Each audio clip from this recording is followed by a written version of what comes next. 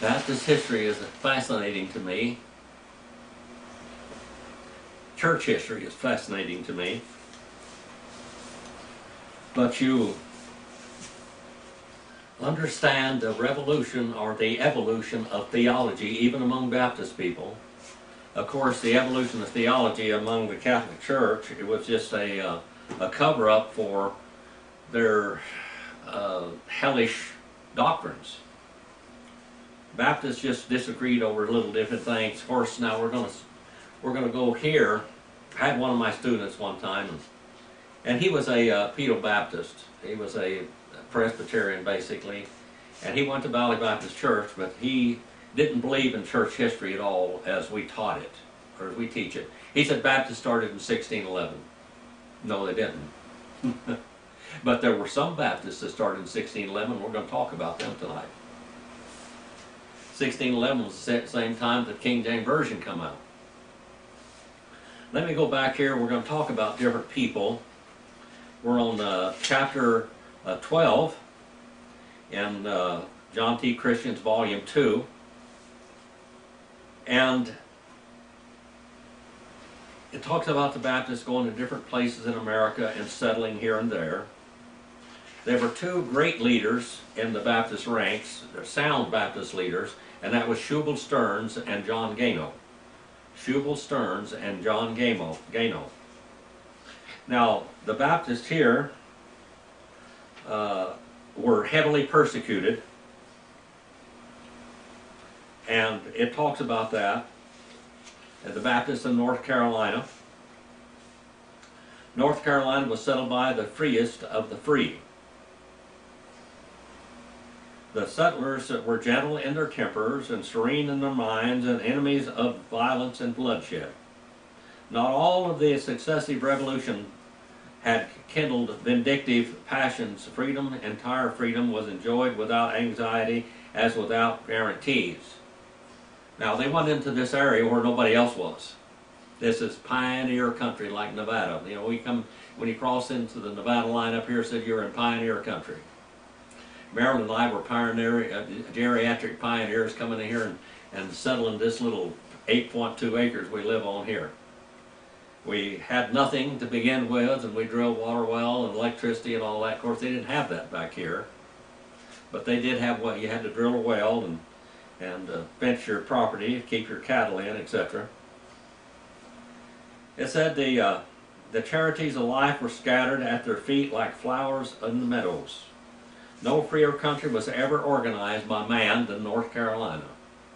Freedom of conscience, exemption from taxation, except by their own consent, gratuities in the land to every immigrant, and other wholesome regulations claimed the prompt legislation action of the infant colony. These simple laws suited a simple people and were far as free as the air of the mountains. And when oppression came, it was as rough as the billows of the ocean, because the Church of England came in.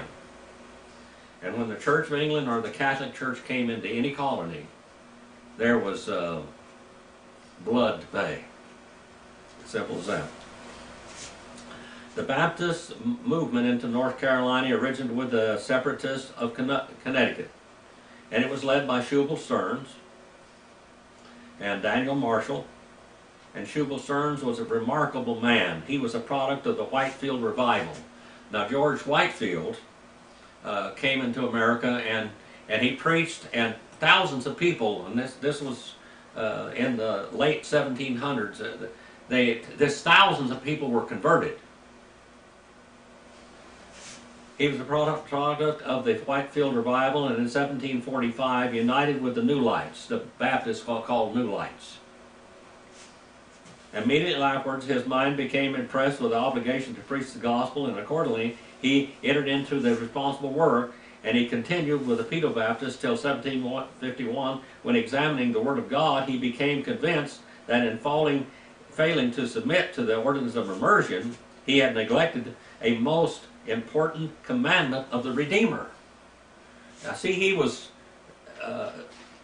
with the Congregationalists, he was with the Presbyterians, he was with the Church of England, and they all taught about sprinkling. And you're baptized for your remission of your original sins. And then as he started studying the Bible, then the Bible convicted him. You know, when people study the Bible, they become Baptist. That's history. This tells you that over and over again. If they're really studying the Bible, they're going to become Baptists. He had neglected the most important command of his Redeemer. The futility of infant baptism was also discovered, and he determined to take up the cross and be baptized and unite himself with a Baptist. That sounds like Adoniram judging, doesn't it? This he accordingly did and was immersed by Waite Palmer at Toland, Connecticut in May the 20th, 1751. Now, John Gano and Schubert Stearns were very, very important people, ministers in the American Revolution, but this is pre-revolution here now. We went up and we studied and we talked about the hard shells and the two-seed and everything. This is prior to that, but here's where it all gets started here. For 2 or 3 years he continued with his labors in New England, but he became impressed that he must preach the gospel to the more destitute sections of the country. He pursued the southwesterly direction, scarcely knowing where he was going. In the course of time he arrived in Opecon Creek, where, as has been seen, there was already a Baptist church. He met his brother-in-law, Daniel Marshall. This church, under the influence of this new preaching, became very warm and much animated in the religious exercises. They got excited. We're not talking about Pentecostals, but we're talking about they were much impressed with the grace of God. They soon went such lengths of the new light career that some of the less engaged members preferred charges against them in the association. The matter was finally adjusted favorably to the separatists, and the work continued to prosper. Now we have the separate Baptist, we have the particular Baptist, we have the general Baptist, and all of these here are coming to America, but they have different ideas. Now the general Baptists from England were basically, actually the Free Will Baptists came from that group. They were Armenian. In other words, you're not saved. You have to stay saved every day. They did believe in baptism by immersion. That was the only thing that were baptism. And that group started in 1611. Oh. Now the regular Baptists go back, and the separate Baptists go all the way back to Paul and Peter's preaching. It was not long till Stearns settled in Guilford County in North Carolina. Here he permanently remained. The great spiritual destitution which prevailed seemed to have induced his removal to that section. Such was the anxiety to hear the gospel preached that people frequently traveled a day's journey to hear a preacher preach. They traveled a day's journey, which might be 20 miles. They didn't have Hudson Hornets and Cadillacs and Chevrolets and Ford Model Ts back in this days. This was all by wagon or by foot or by horseback. He began his labors by building a house of worship and constituting a church of 16 members. There had been individual Baptists in the state as early as 1695. In May the 2nd, 1718, there was one that pretended to be a physician, a fortune teller, and a conjurer. Always chosen Burgess for the precinct and leading men in our assemblies who was an Anabaptist. Now, Anabaptists are true Baptists. They don't accept anybody else's baptism. Anabaptist means to baptize again. You don't accept other people's baptism. You baptize them because you know you got the authority handed down from church to church.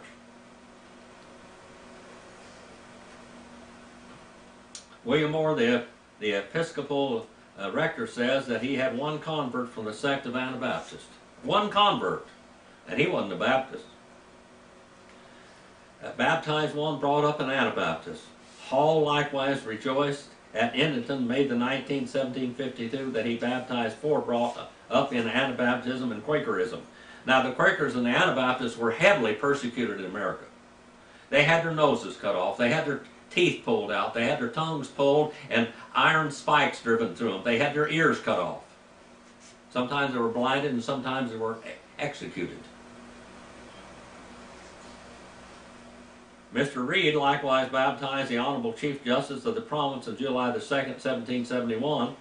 He was bred and born an Anabaptist and had never been baptized. Now, see, if he hadn't been baptized, he wasn't a Baptist, was he? And as I suspected that he might still retain a particular liking for Anabaptists, I offered to baptize him by total immersion. But he refused and said his prejudices were vanished and that he regarded the moral more than the mode. Such are some of the examples.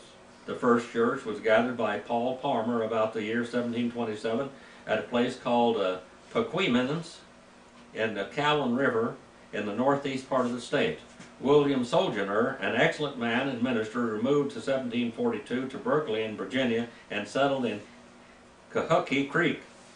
Most of these Baptists came from the Burley Church. Lemuel Burkitt and Jesse Reed gave the following account of some of those Baptists. Some of the churches which are at first composed of the Cahokie Association were the church at Tosono in Edgecombe County, the church in Cahokie and in Halifax County, the church at the Falls of Tar River in Edgecombe County, and the church in Fishing Creek. And in Halifax County, the church at Reedy Creek, and in Warren County, the church in Sandy Creek. In Bertie County, the church in Camden County, and North Carolina. Most of these churches, before they were ever formed an association, were General Baptists. General Baptists. General Baptists go back to 1611, okay, and held the Armenian tenets. We believe that they were descendants of the English General Baptist,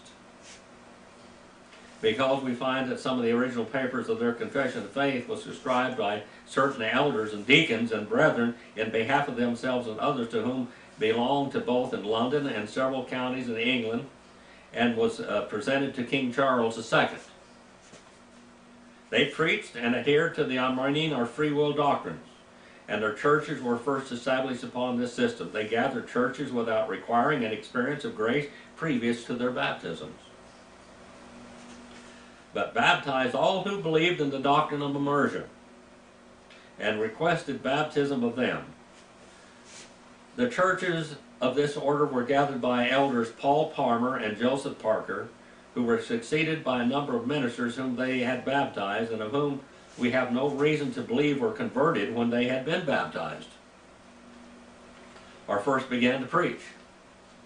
We cannot learn that this is customary with them to hold the association at all, but met at yearly meetings where matters of consequence were determined. This was the state of the churches until divine providence disposed the Philadelphia Baptist Association to send messengers, Van Horn and Miller, two ministers belonging to that association who lived in New Jersey. Now, at this time, the Eastern churches were the sound churches. The Western churches weren't. Now, they're going to travel there and they're going to find out what kind of Baptists these people are, and to visit the churches and preach the gospel. It appears that this effort was attended with very happy effect. When they came into North Carolina, some of the members belonging to these churches seemed to be afraid of them, and they were styled by most people as new lights, but by the greater part of the churches they were cordially received. Their preaching and conversation seemed to be with power, and the hearts of the people seemed to be open, and very great blessings seemed to attend their labors. Through their instrumentality, many people were awakened. Many of the members of the churches were convinced of their error and were instructed in the doctrines of the gospel. These people didn't know the gospel. I preached to Baptist churches that didn't know the gospel. Now, John Gano comes up here pretty soon. Now, John Gano was the man that converted George Washington. The doctrines of the gospel in some churches were organized anew. They reorganized these churches with real scriptural baptism. And you believe before you're baptized. You don't just baptize and then go to church. There is conversion, there is belief, there is a repentance in people's lives before you're baptized. These churches, newly constituted, adopted the Baptist Confession of Faith, published in London in 1639, containing 32 articles of faith, and upon which the Philadelphia and Charleston associations are founded at that time. I've got a whole book over there on the Philadelphia Association. And it is customary for the churches thus formed at the first constitution to have a church covenant in which they solemnly agree to endeavor to keep up the discipline of the church. John Gano was appointed by the Philadelphia Association to travel to the southern states. He visited these churches about the year of 1754, and his report to the association led to the visit of Miller and Van Horn. The following year, in the reorganization of these churches, they didn't have any baptism. Free Will Baptists don't have any authority to baptize. They just put it upon themselves and they started baptizing each other.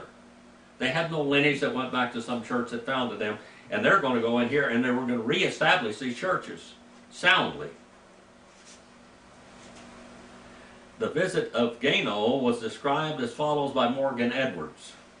Mr. Gano, on his arrival, sent the ministers requesting an interview with them, which they denied, and appointed a meeting among themselves to consult what to do. Mr. Gano, hearing of it, went to their meeting and addressed them in words to this effect. I have desired a visit from you, which as a brother and a stranger I had a right to expect. But as ye have refused, I give up my claim and come to pay you a visit. And with that, he ascended into the pulpit and read for the first his text following the words, Jesus I know and Paul I know, but who are you? And the text he managed in such a manner as to make some afraid of him, and others ashamed of their shyness. Many were convinced of their errors touching their faith and conversion and submitted to an examination. This is what you do, make your confession of faith before a church. Marilyn, when I baptized you, I asked you, were you saved, didn't I? Yeah. Have you repented of your sins? Has you asked the Lord to save your soul? Yeah. And Sharon, I did the same thing with you. Yeah. With all the people that I baptized, I asked thee, that's an examination. Many were convinced of their errors, searching their faith and conversion, and submitted to examination. And one minister, hearing this, who stood well with himself, went to be examined and intimated to his people that he would return triumphant. Mr. Gano heard him out, and then turning his companion said, I profess, brother, this will not do. This man has the one thing needful to seek. Upon which the person examined hastened home. Upon being asked how he came off, he replied, the Lord have mercy on me, for the northern minister has put a mini tickle upon me. Mini tickle, mini tickle, you farson, you know, he put a mini tickle upon him. He knew enough about the Bible to know what mini tickle meant. And the coming of Shubal Stearns brought a new day to the Baptists of North Carolina. He was in every respect an extraordinary man. He was a man of small stature, but of good natural parts, sound judgment of learning. He had but little share, but yet he was pretty well acquainted with books. His voice was musical and strong, and he managed it in such a manner as while to make a soft impression on the heart and fetch tears from the eyes of the mechanically way, and anon to shake the very nerves and to throw the animal system into tumults and perturbations. All the separate Baptists copied after him in tones of voice and actions of body. And some few exceeded him. His character was indisputably good, both as a man and a Christian and a preacher, and his eyes were something very penetrating. There seemed to be a meaning in every glance. Many stories have been told of the enchantment of his eyes and voice. Tendance Lane, who was afterwards himself a minister, tells of the curious effect Stearns had on him. When the fame of Mr. Stearns' preaching, said he reached the Yadkin where I lived, I felt curiosity to go and hear him. Upon my arrival, I saw a venerable old man sitting under a peach tree, with a book in his hand, and the people gathered about him. He fixed his eyes on me immediately, which made me feel in such a manner as I had never felt before. I turned to quit the place, but could not proceed. He said I was going to leave, but I couldn't leave. I couldn't proceed very far. I walked about, sometimes catching his eye as I walked. My uneasiness increased and became intolerable. I went up to him thinking that a salutation and shaking hands would relieve me, but it happened otherwise. I began to think that he had an evil eye and ought to be shunned, but shunning him I could not do. I could not more effect than the bird can shun the rattlesnake when it fixes his eyes upon it.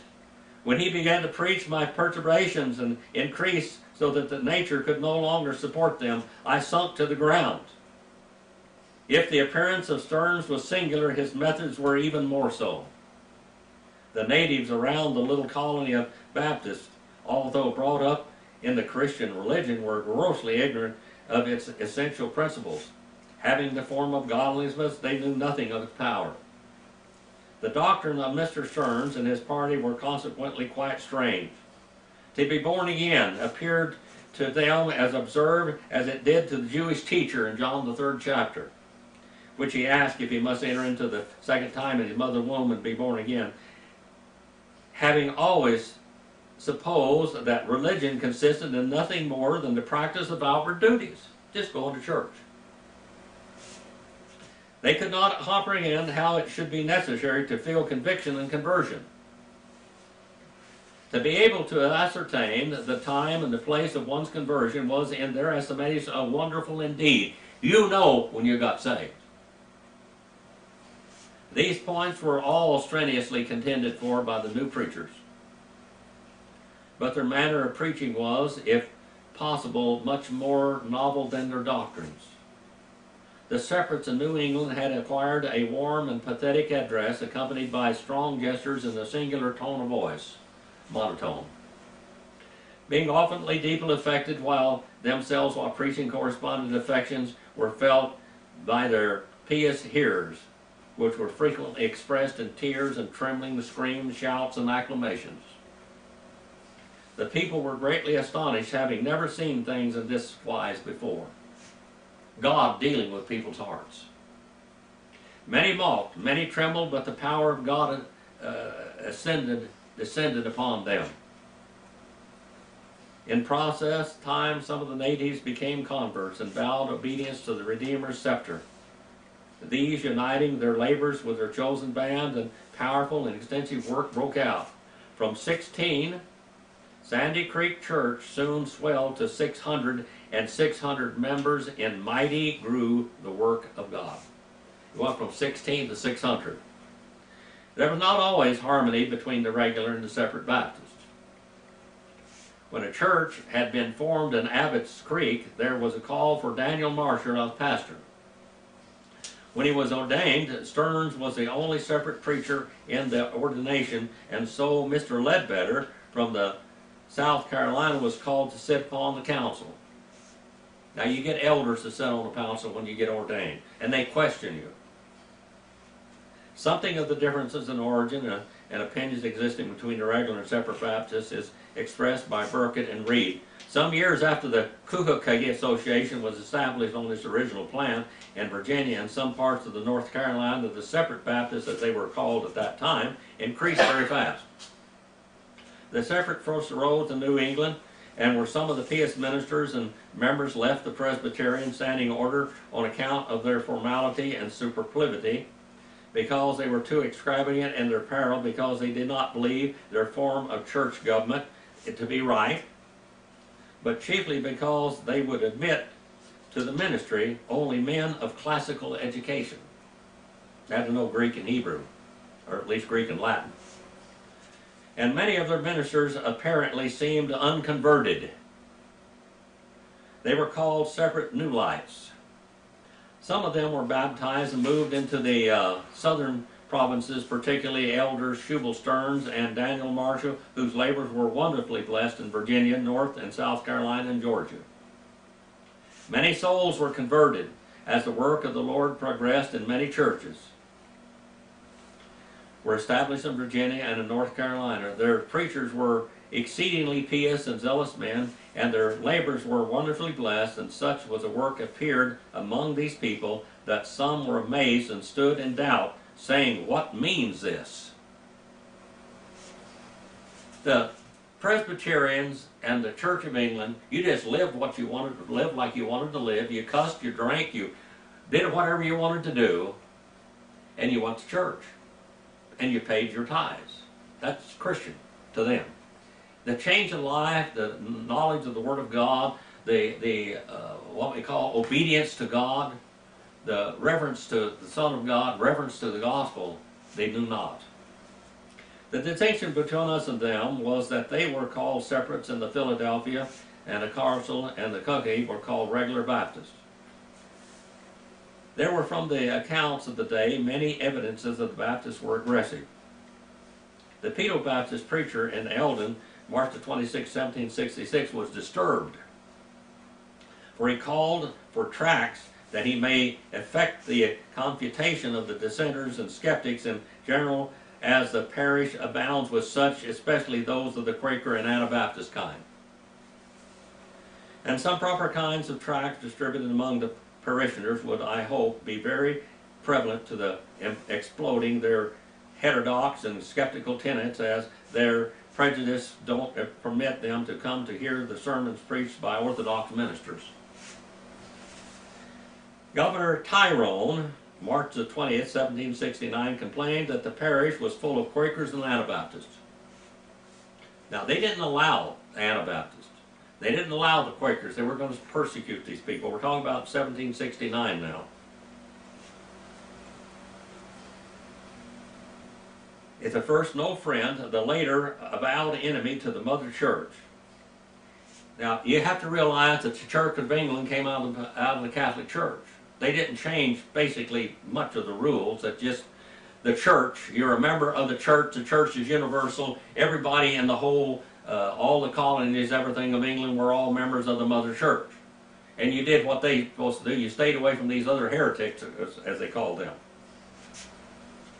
It is certain that the preeminence of the Church of England has been obtained over secretaries by legislative authority, and has drawn upon their jealousness. The disturbances in the provinces have inspired no religious sentiments among us, and the difficulty in raising the taxes for a want of medium to pay them.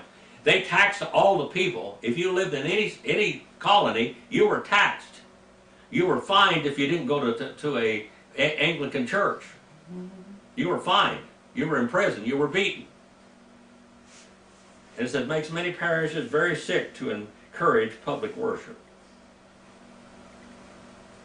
Alex Stewart of St. Thomas Bathtown, October the 10th, 1760, writing to the secretary of his church, says, "When I mentioned I baptize a person by immersion, I should be sorry that it should be thought by the society that was neither through affection or singularity. I assure you, sir, though I know that it is conformable to our rubric to practice the primitive Christians of the apostles, the primitive Christians and all the apostles baptized by immersion." They knew that.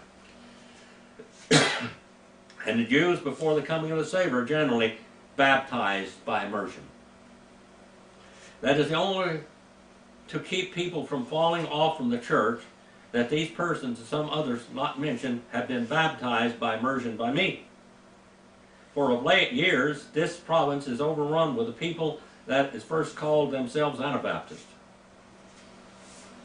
but having now refined upon that scheme, have run into so many errors, and have so bewildered, and I may say bewitched, the minds of this people, that scarcely will they listen to anything that can be said in defense of the church. He's talking about the Anglican Church, Church of England.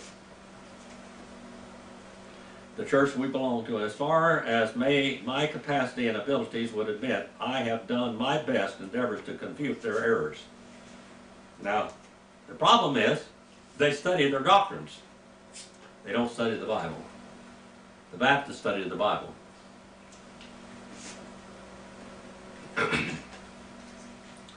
Now, Mr. Woodsman's son, in 1766, and by the way, I'll have a little book right here. This goes back to this book was printed in 1766, by the way. It is a Greek-Latin lexicon. And that's it right there. Printed in 1766. Gives the following account of the Baptists. The most zealous among these sects propagate their notions and form establishments are the Anabaptists. For the Anabaptists of Pennsylvania, resolving themselves into a body and determined to settle their principles in every vacant quarter, began to establish meeting houses also in the borders, so that the Baptists are now the most numerous and formidable body of people which the church has to encounter within the interior and back parts of the province. But the Baptists have great prevalence and footing, and have taken such deep root there in North Carolina that it is require a long time and pains to grub their labors and their layers. You can't get rid of the Baptists because they're preaching the Bible. But you try to drag them back into the Church of England or into the Catholic Church. And you do that by intimidation and fear. There are great numbers of dissenters of all denominations that have come and settled amongst us. From New England, particularly Anabaptists, Methodists, and Quakers and Presbyterians. The Anabaptists are obstinate, illiterate, censorious, and uncharitable. The Quakers rigid. But the Presbyterians are pretty moderate, except where they're bigot or rigid Calvinist. There were Baptists in North and West Parish, October the 12th, 1735, so that John Boyd says to the Bishop of London, "We are very happy in having no different sects or opinions in this part of the county or the country, but I have a great reason to complain of a lealty and lukewarmness and immorality among the Church of England laity, or not laity, but in their pastors and preachers, bishops." Well, lower down in the country, there are many, many Quakers and Anabaptists. In my last journey, I had a great many of them as auditors. Mr. Reed said in the arrival of Mr. Morton on June 20th, 1766, at Brunswick, he was very credible and I believe very timely informed of the inhabitants of the county, invaded the Vestry Act by electing the most rigid dissenters for vestrymen who would not qualify, and that the county abounded with dissenters. Dissenters were people that were opposed to the Church of England, by the way. And various denominations, particularly with Covenanters and Cedars and Anabaptists and New Lives, that he would meet with a very cold, if any, reception at all, and have few or no hearers, and lead a very uneasy life. C.E. Taylor in August of 1772, August the 25th, reports on the northern Hamlet County. In my last, I acquainted you, there were many dissenters in this part of the country. I don't know what they call themselves. Some term themselves as Anabaptists and some New Light Baptists and others Baptists. I have talked with some of their preachers who are surprisingly ignorant and pretend to illumination and assurance. They are so obstinate and willfully ignorant themselves and teach their fellows to be so too, that they will hearken to no reason whatsoever, but are obstinate and bent to follow their own absurd notions. They didn't have a classical education. They read the Bible. Yeah. They increased surprisingly in Virginia and some parts of Carolina, but I bless God they rather decreased in my parish. The dissenters in 1761 in February, consonants as any fellow who will stand up and preach in any part of the parish. But in their settlements in order to a district and make confusion amongst the rest of the people, this under the name of Anabaptists. To what they in part apply under protection of the law, they have to practice against the laws, which are enforced at present, and marry their own justices. They don't go and get a license to get married. Mm-hmm. People went before the church and they declared themselves to be married. And the church prayed and blessed them. And their names were written down in the Bible. And they didn't pay any prices to be married or buried. They didn't pay any marriage fees. The courts of law are open to me and the penalty of £5, but they would represent me as litigious, and it might submit me to a particular insult. The Church of Warden in Hanover County, October 1759, says, he is obliged to attend 6 different places in order to render the benefits of his preaching more diffusion and the curb, if possible, an enthusiastic sect call themselves Anabaptists, which is numerous and daily increasing in this parish, which we affirm has already received a check from his labors. There was uprising in North Carolina in 1771 in which the Anabaptists were charged with Governor Tyler and having a part. Now, Anabaptists, basically, Baptists have always gone along with whatever government. If just leave me alone and let me preach. Stay out of my business, just leave us alone. Morgan Edwards makes under the following curious remarks in regard to the battle. Next to Virginia, southward of North Carolina, a poor unhappy province where superiors make complaints of the people and the people of the superiors, which complaints, it just show the bodily politic to be like the Israel in the house of Israel. From the sole of the foot to the crown of the head without any soundness, but wounds and bruises and putrefying sores.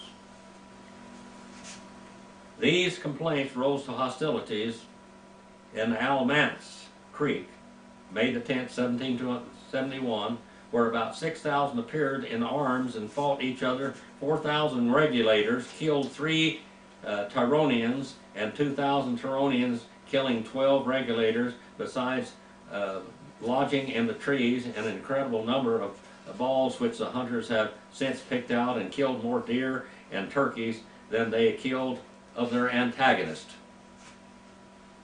The historian goes into the relate that the part of the Baptists had in the affair.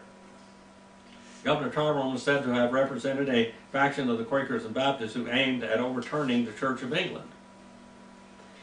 If the governor said that he here suggested that he must be misinformed, for I made it my business to inquire into the matter, and came aver the morning 4,000 regulars, there were only 7 of the denomination of the Baptists. Out of 4,000 there were 7. And they were expelled from the societies, they were expelled from the churches that they belonged to. In consequence of this resolve, the Anabaptists held a Sandy Creek the 2nd Saturday in October 1769, and if any of our members shall take up arms against the legal authority and aid and abet them that do so shall be excommunicated from this church, excluded. When this was known abroad, one of their 4 chiefs of the regulators with an armed company broke into the assembly and demanded if there was such a resolve entered in by the association. Their answer was evasive, that they were in bodily fear. This checked the design much, and the author of the impartial relation, page 16. There in Sandy Creek, the scene met with such opposition on account that it was too hot and rash in some things and not legal. One of the 7 Baptists by the name of Merrill was executed. He was killed. At the point of death, he did not justify his conduct, but bitterly condemned it and blamed 2 men of a different religion for deceiving him into the rebellion. John Burnett, New Hampton, September the 5th, 1770, writes, last Sunday, Monday, and Wednesday, 2 of these 4 New Light Baptist teachers attended our service with many of their people and the teachers. I am informed have since delivered themselves in more respectful terms to the Church of England than they were before accustomed. That sect has very much increased in the country among us. However, I am in great hopes that frequent weekly lectures will fix the wavering and draw back many of them who have strayed from us. And they talk about the Baptists. You know, in Baptist churches, color means nothing. You know that? Color means nothing. And here is one of the antagonists with these Baptists. These are likewise many Baptists here who are great bigots.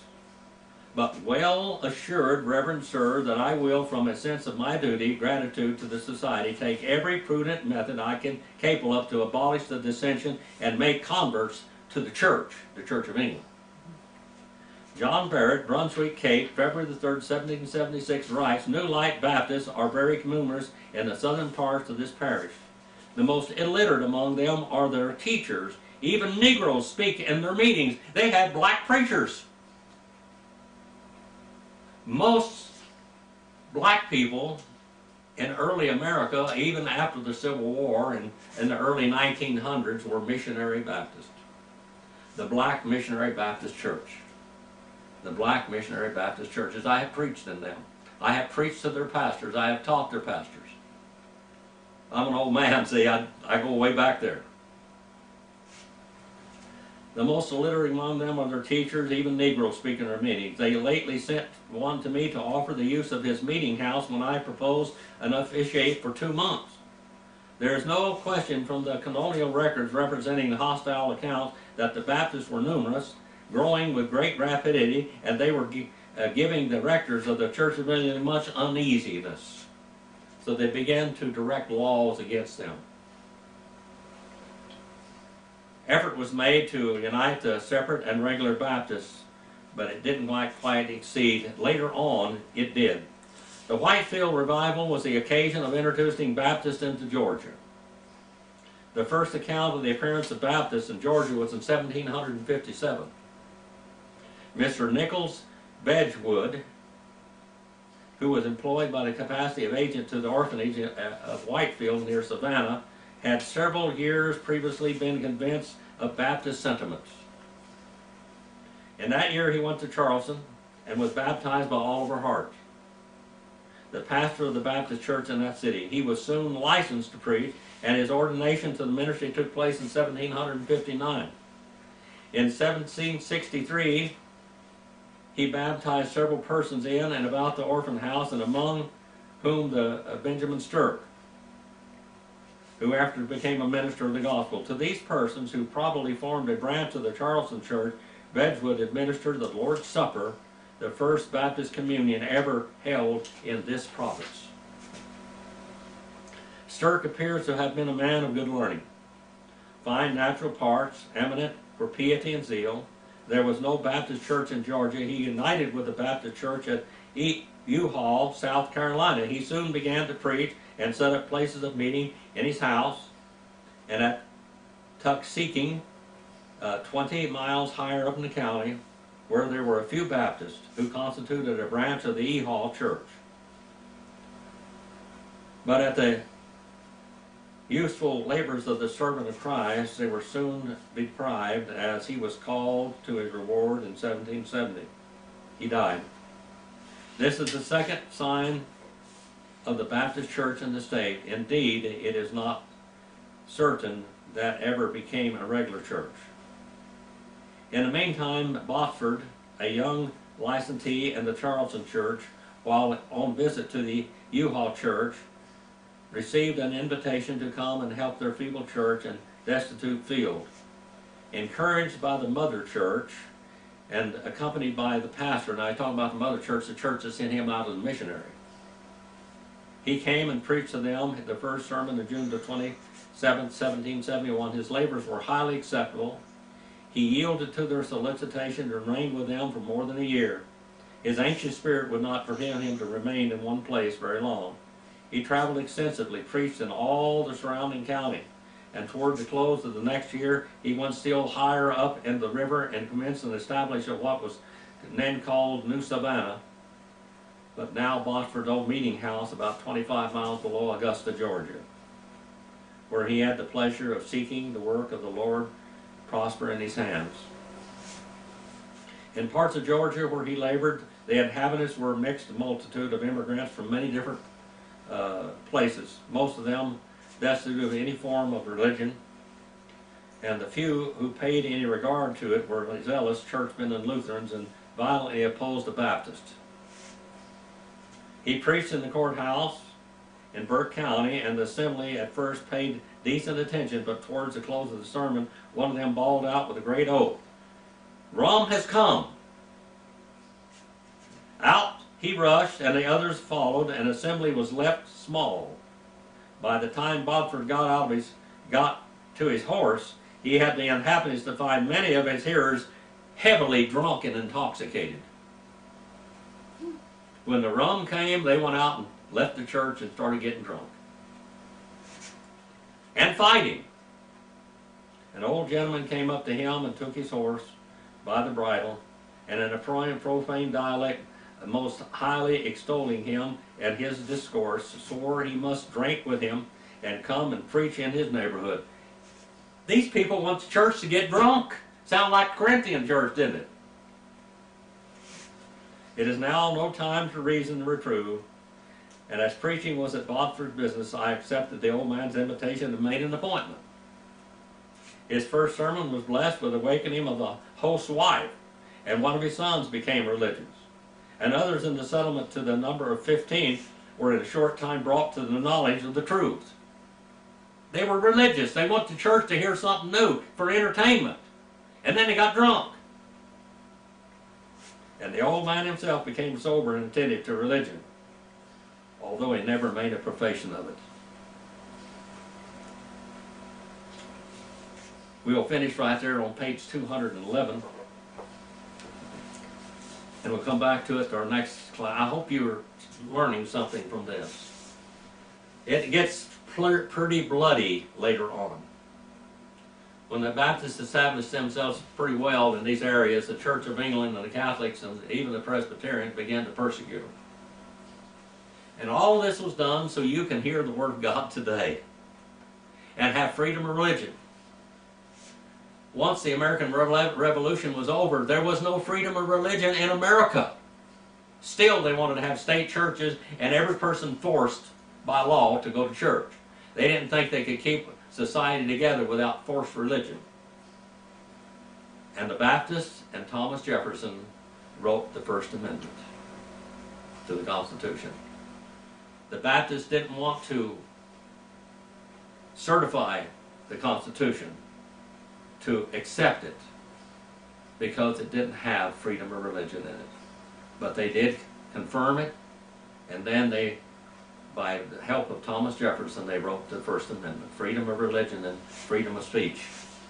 Our Father, thank you for this message tonight from the history of your people. As you said in Matthew 28, 18 through 20, as we go out into the world, we're supposed to preach the gospel, baptizing the converts in the name of the Father, Son, and the Holy Spirit, and teaching them to guard with their lives all things that you have commanded in your word. And you said, I'll be with you until the end of the age, and we hope, we pray, and we believe that. Please forgive me where I fail you.